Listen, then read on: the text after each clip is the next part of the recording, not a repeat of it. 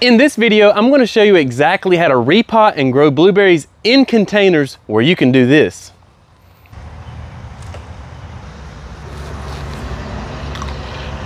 For those of you who don't know me, my name is Justin Lane, and I've been managing my family's garden center business, S&K Greenhouse, for the last 10 years. And I make these videos to dispel the myth of a green thumb and prove that anyone can be a successful gardener.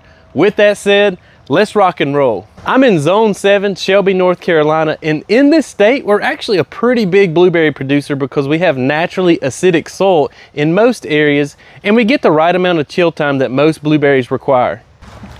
So why grow blueberries in containers? Well, it's pretty simple, because in a lot of areas you may have alkaline soil, and even if you amend your soil, I know there's some places in like Oregon, Ohio, that even your water will leach out the acidity eventually, and in a container you can easily control your pH. Also, maybe you don't have a lot of property, these can easily be grown on a back deck or balcony. With me today I have one of my favorite varieties called Kruger.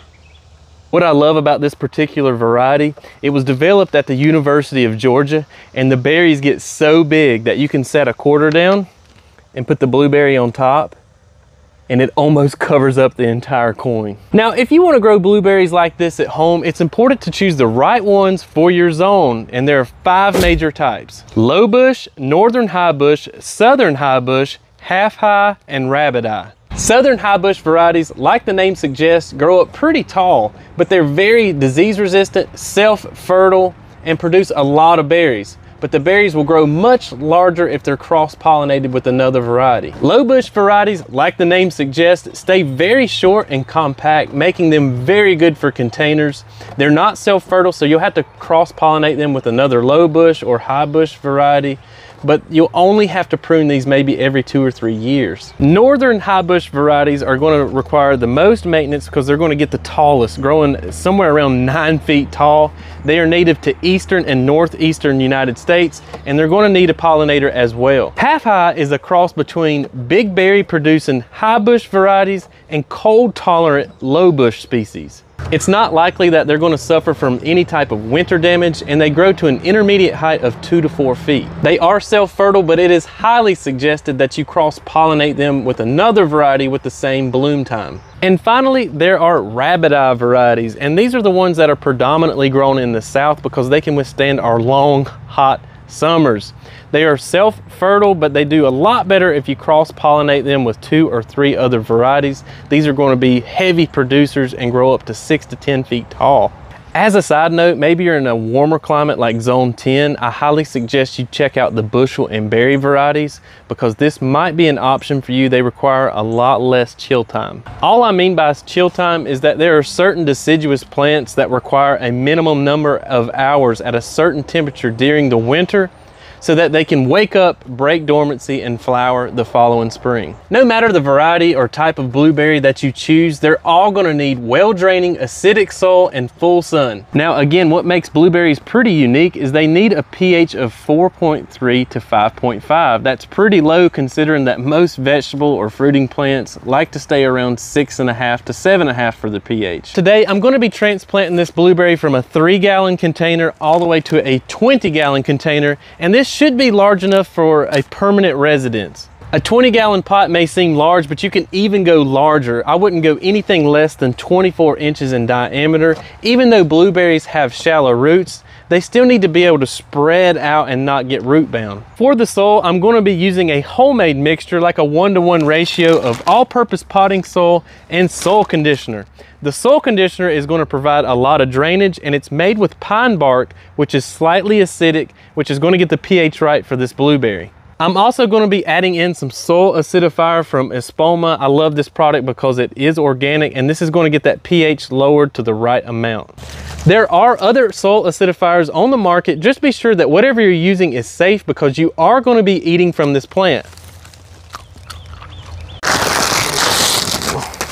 Now, if you want to keep things simple, you can pick up a pre-made potting mix for acid-loving plants.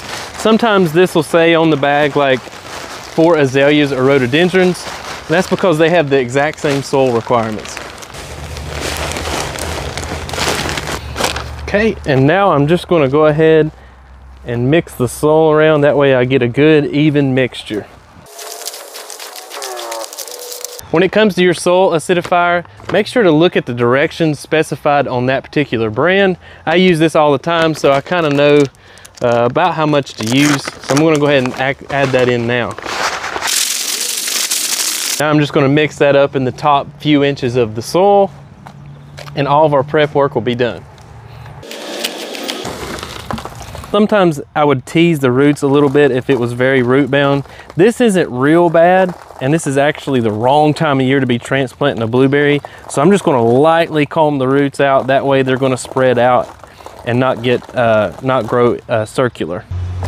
A more appropriate time to transplant a blueberry bush is in the fall or early spring, but I want to provide you guys as much value as I can. That's why I'm doing it here in the month of July. I also want to mention that I'm planting the top of the root ball level with the top of the soil. I'm not planting it down deep or up high. And I also just want to straighten it up a bit. This is the time where if your blueberry was growing a little bit crooked, you can straighten it up now. That way it's not going to grow crooked its whole life. And if you've been watching this channel for a while now, you'll know that I love to water heavily after each transplant. This is going to reduce the amount of transplant shock and get rid of any air pockets that the soil may contain. When it comes to pruning, there are three main branches that you want to prune off. Ones that contain disease, low-hanging branches, and ones that cross over in the middle. For example, I may take off this limb right here, this one, and maybe this one.